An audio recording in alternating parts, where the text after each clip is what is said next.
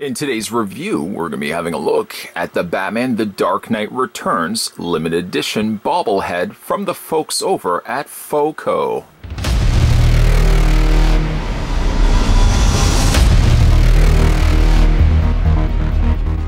A big thank you to the folks over at FOCO for providing the sample pieces that we're going to be looking at in the next couple of videos. This one, we're going to be looking at the limited edition bobblehead of Batman depicted from the very popular comic run, The Dark Knight Returns.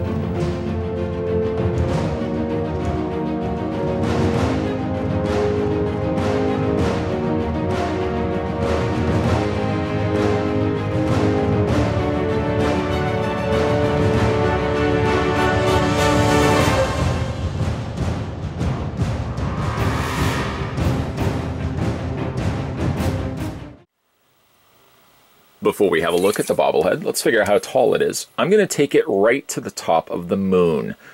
After all, that's going to dictate how high this will fit on your shelf, so why not that be a stopping point? And right there, there we go. Sometimes the hold button doesn't always work. The inch level, how high this is in inches, is 9 to be exact. In centimeters, you would be looking at the bobblehead standing at 23 centimeters exactly. Getting it out of box, you're given 3 individual pieces, all of which you'll have to put together. And I'll show you how to put together in a second. I want to first show you the display base that Batman will eventually be sitting atop of. And it is a non-illuminated, very dark Gotham City. I like its simplicity. It's very stylized looking Gotham City. And it's a nice backdrop for then what will be Batman standing atop of that. You've got the broad Batman logo here from the Dark Knight Returns. Nice brick facing all the way around. And then you've got the Batman Dark Knight Returns on the front in a raised placard. We flip it around, and on the underside, not only are you treated to 4 rubberized feet, of course to prevent scratching, but you're also given the little label here from FOCO indicating it's also a limited edition handcrafted collectible.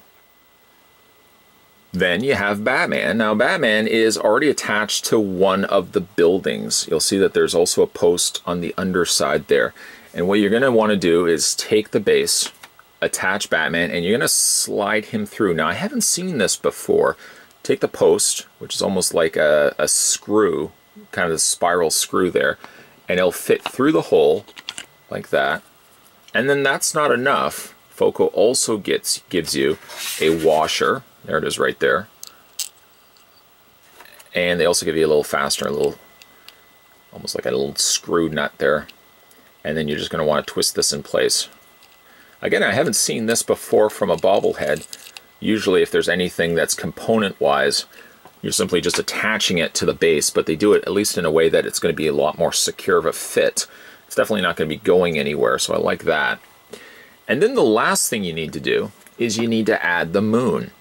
Now, I have to honestly admit that when I got this out of the packaging, I thought there was paint on the other side. Yeah, should have had a V8. I realized later those are bats. So what you're going to do is spin it around. And there is a hole, which is at times very hard to make out because everything else is so pitch black. But there is a hole. It is, I think, right there. No, see, I completely missed it again. It is, where is the hole? It's easier if you tilt it this way because you can see, yeah, the hole's right there. I was right. The hole goes right there. And then the moon just attaches into place, just like that. Now, normally I would not obviously have to be able to, I wouldn't be able to tip it over without the risk that the bobblehead would fall out. And again, luckily, because I've screwed that in place, I know it's not going to be going anywhere. It's a pretty neat looking bobblehead, I have to admit. And of course, being that it's bobblehead, you'll see that there's a little spring on the internal cavity of Batman's head. If you tilt it too much, though, you do see a little bit of the glue clearly where it shows that they've attached the spring, but luckily seeing it from this side you're really not going to see it as much. The head sculpt is good, if not simplistic. Kind of gives you a sort of caricature of Batman from The Dark Knight Returns. It's not a bad looking head sculpt, They've really gone in and they've given a lot of texturing to his head. I kind of wish that the head was a little bit more smoother than what it was, and it didn't have as many of these little cracks, and it seems deliberate, you know, little markings that they've put into the head sculpt here. You know, from certain angles as well, it almost kind of looks like Wolverine, just the way that the ears go up the way that they do.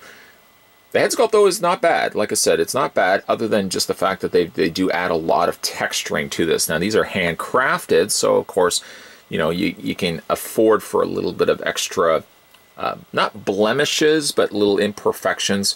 Again, with the cape, they've sort of done these little cross hatchings here. From a distance, it actually doesn't look as bad, and I suppose it does add to the feel that the Dark Knight Returns series run kind of depicts with its artwork. As we get a little bit closer, once again, we've got the big, bold bat emblem. That's a lot of bees. And some nice shading, actually, around the bicep area, the forearm, and around the shoulder area. A lot of that shading also carries its way into the lower torso.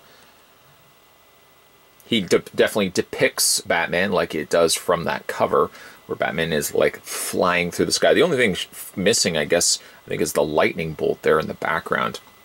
But it does have a nice flow to it.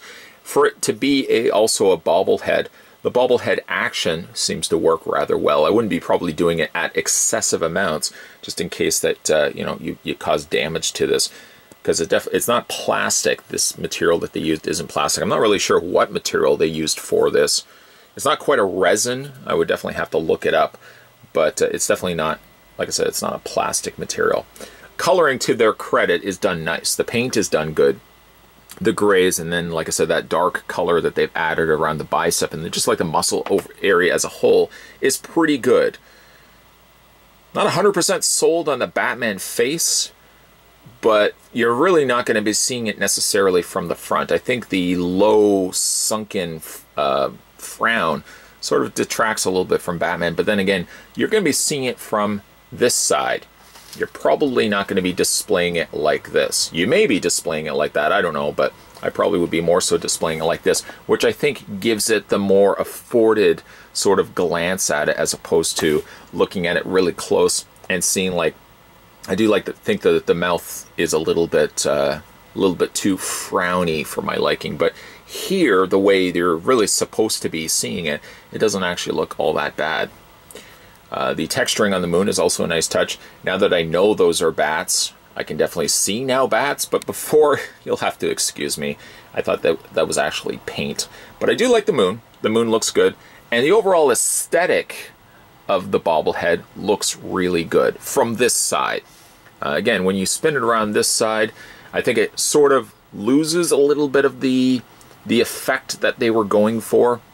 But I mean, really, this is the way, this side here is the way you really should be looking at the bobblehead. And from that standpoint, looking at it this way, I think it's a really neat looking, effective, simplified version of Batman as depicted from The Dark Knight Returns. Those wishing to find out more about FOCO can find their fanhood over at www.foco.com. You can also follow FOCO USA on Facebook, on Twitter, and on Instagram. And speaking of FOCO, a big thank you to the folks over at FOCO for providing the sample copy here of Batman from The Dark Knight Returns, as well as some of the other bobbleheads that we're going to be looking at in the upcoming videos. Regarding this piece, it's a nice simplified version of the Caped Crusader depicted from The Dark Knight Returns. It sort of has a slight crudeness to it, but that goes along with the charm of this being a handcrafted item. It feels secure enough in its base, and I like the fact that there was that little screw that you could screw into place to guarantee you that Batman's not going to fly off the display bottom. The moon is also a nice little touch, incorporating something that you can put behind the figure, and that's actually one thing that benefits this figure from is looking at it from the side. You also get the full option of being able to see it from a 360 turn, but much like the comic in which the bobblehead is depicted from, I think it looks the best right now, with Batman from the side, leaping across the sky. Today we were having a look at the FOCO USA, Batman The Dark Knight Returns limited edition bobblehead. If you guys haven't had a chance to hit that little subscribe button down below, what are you waiting for? More videos, including more FOCO bobbleheads, will be coming your way. So as always, thanks for watching, and I'll see you next time.